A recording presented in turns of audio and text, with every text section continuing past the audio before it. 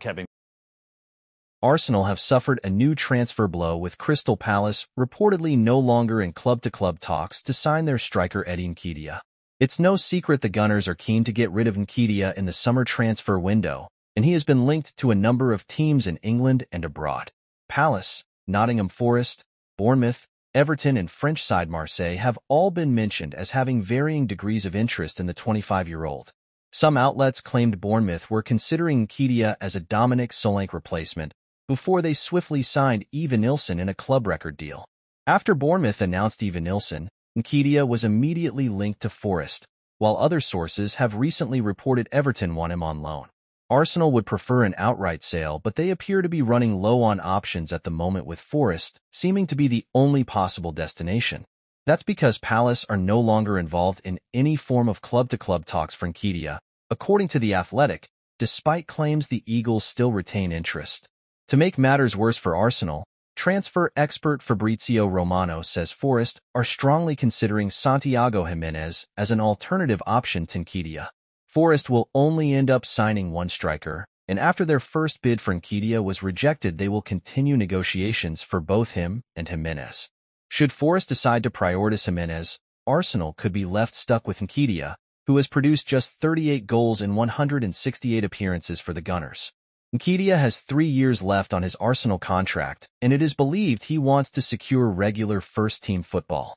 He came through the club's famous Hale End Academy, but has never been able to truly cement his place in the Gunners' best 11.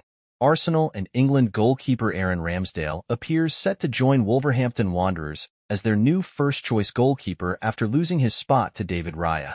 Wolverhampton Wanderers got insight into Aaron Ramsdale's passion when they welcomed Arsenal to Molineux in 2022, and have now moved for the Gunners' goalkeeper. Ramsdale has been the subject of an offer from Gary O'Neill's side after dropping behind David Raya in the pecking order in North London.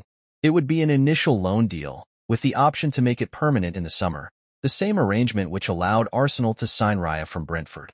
The Spaniard first joined Arsenal early in the 2022-23-24 season after Ramsdale began the campaign between the sticks.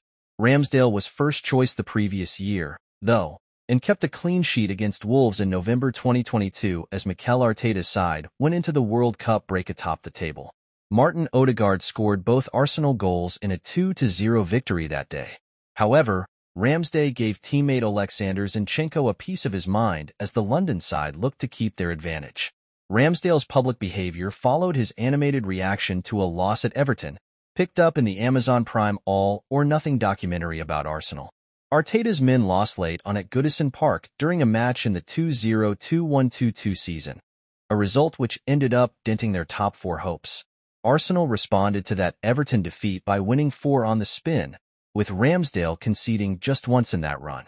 However, a late-season defeat at Tottenham ended up costing them 4th spot. Ramsdale's lack of minutes last season didn't stop him claiming a spot in England's Euro 2024 squad, though he was back up to Jordan Pickford in Germany. He was also on the bench on Saturday, as Arsenal beat Wolves at the Emirates Stadium to make a winning start to their season. Raya made a big save to deny Wolves forward Jørgen Strand Larsen, leaving Arteta impressed. Unbelievable. The manager said, "I think it was the first time they had any attempt. We didn't defend the box well, and then David makes an unbelievable save." Zinchenko started at left-back over the weekend, despite Jurrien Timber returning from injury and Riccardo Calafiori providing another option after arriving from Bologna. However, the manager insisted it was a game-by-game process for his team when it came to deciding the backline. You could see that Alex Zinchenko, especially in the first half, was really good, Arteta added. In the second half, we needed something else and we had the ability to change there. 5 Gunners named in PFA Team of the Season. David Raya, William Saliba, Gabriel, Declan Rice, and Martin Odegaard have all been selected for the 2023-24 PFA Premier League Team of the Year. The 5 Gunners were included in the annual Best 11, which was selected by their peers' votes based on their superb performances during the past 12 months, as we finished the season with 89 points and 28 victories. This is the second year in a row that William and Martin have featured in the PFA side, with David, Gabriel, and Declan all making their debuts. Only the 2003-04 team, which included 6 Gunners following our Invincibles campaign, has had more Arsenal representation. Raya enjoyed a standout debut season at the Emirates Stadium, keeping 16 clean sheets to pick up the Golden Glove Award. The Spaniard made a host of superb saves, and his distribution turned defense into attack at lightning speed. William Saliba and Gabriel continued their rock-solid center-back pairing which formed in the 2-0-2-2-2-3 campaign.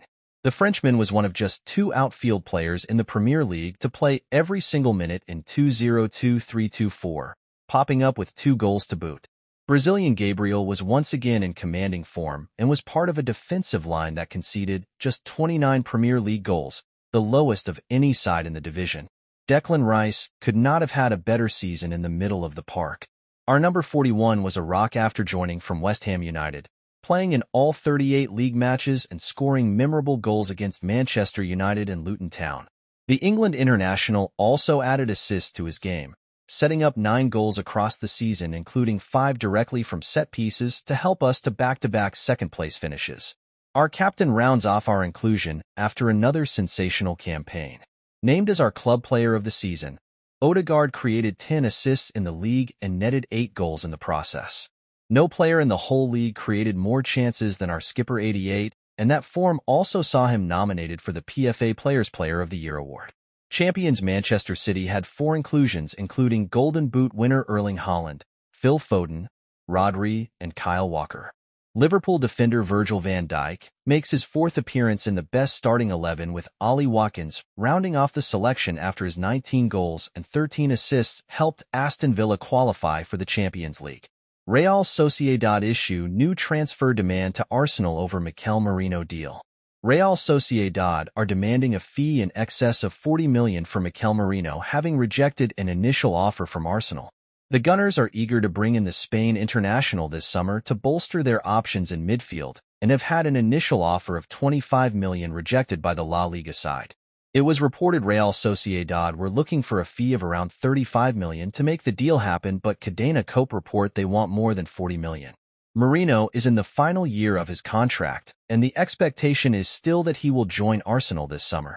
The midfielder's representatives remain optimistic the deal will go through, but he has also not ruled out the possibility of remaining in Spain for another year and seeing out the remainder of his contract. Merino was left of the Real Sociedad squad for Sunday's 2-1 defeat to Real Vallecano, with head coach Imanol Alguacil confirming that decision was due to ongoing talks over the 28-year-old's future. Mikel Merino is not in the squad because I decided so, he told reporters on Saturday. He was ready to help the team. We will see if he will be with us next week or not. There are open negotiations. Real Sociedad president Jokane Parabe later warned his side would not be bullied into negotiating a fee that falls short of their valuation. Merino was clear that he didn't want to say he was renewing his contract and then leave. It wasn't a surprise to us, unfortunately. One of the teams we didn't want to show up showed up. We will talk to Arsenal and defend the interests of La Real. When we consider that the offer is good, we will say yes. We know what Merino's wishes are, so we decided that he should not be called up for the game against Rayo Vallecano on Sunday. While the Spanish side are holding firm, Cope report Merino's future is expected to be resolved in a matter of days.